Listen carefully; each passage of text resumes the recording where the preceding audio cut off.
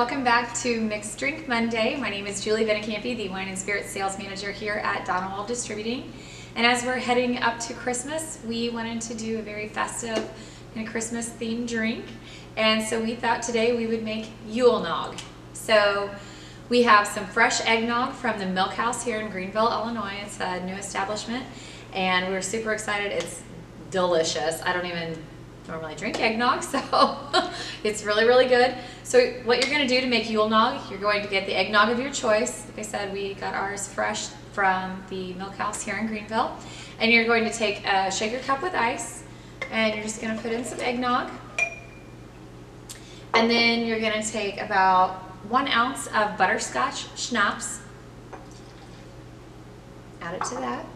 And then you're going to take 2 ounces of bourbon. We're using the Backwoods bourbon, and this is just a really nice, light kind of bourbon. You don't want anything that's going to really overpower it with the eggnog. So you're going to put it in a shaker filled with ice, all 3 of your ingredients. Just give it a nice little shake. Make sure it's all mixed up. And then you're going to strain it into a glass.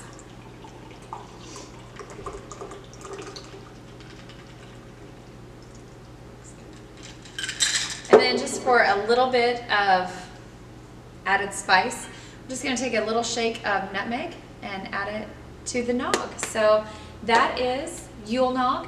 We hope that each of you have a very Merry Christmas and Happy Holidays, and we'll see you back here next Monday.